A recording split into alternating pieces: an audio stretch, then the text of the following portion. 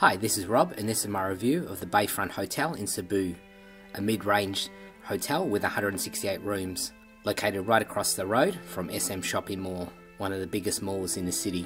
From Mach 10 Airport, it's around a 30-minute drive, depending on traffic, and should cost you less than 200 peso. For something cheaper, you can also catch a bus from the airport, which will drop you off across the road at SM Shopping Mall. For more details, you can check my bus on its Facebook page. The Bayfront Hotel is less than 10-minute drive to Pier 1, where you can catch boats to neighbouring islands, such as Bohol.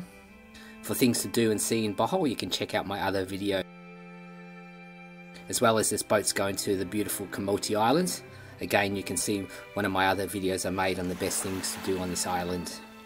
As mentioned before, the hotel is just across the road from SM Shopping Mall. This is a huge mall with plenty of shops, cinemas, bowling alley. You can also buy tickets for ferries here, or dine at one of the many restaurants located here. Getting back to the Bayfront, it's a fairly new and large hotel.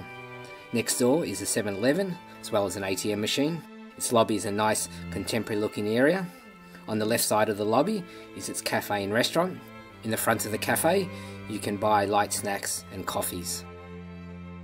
There's some nice comfy chairs to relax by, set up both inside and outside. Then there's the main restaurant's dining area. When I booked with Agoda, the room came with a buffet breakfast included.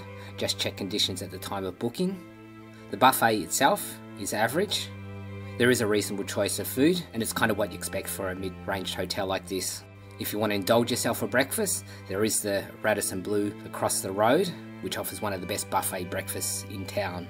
Back to the Bayfront, it has a small gym that guests can use. The rooms start from the standard. I only stayed in one of the superior rooms, so that's what this review is on. They also have bunk-type rooms, as well as their suite rooms. I'll list the prices down in the description below the video.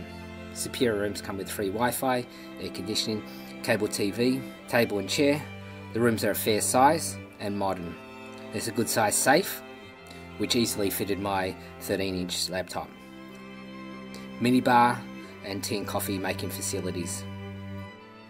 This was the view from my room, which was located on the 9th floor. The bathroom was a little small, but everything else was clean and modern.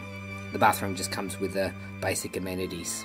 The showers came with hot and cold water, and as you can see, the shower head is quite large. For me, I do like the Bayfront. Obviously being new, everything is modern. It's close to SM and the pier.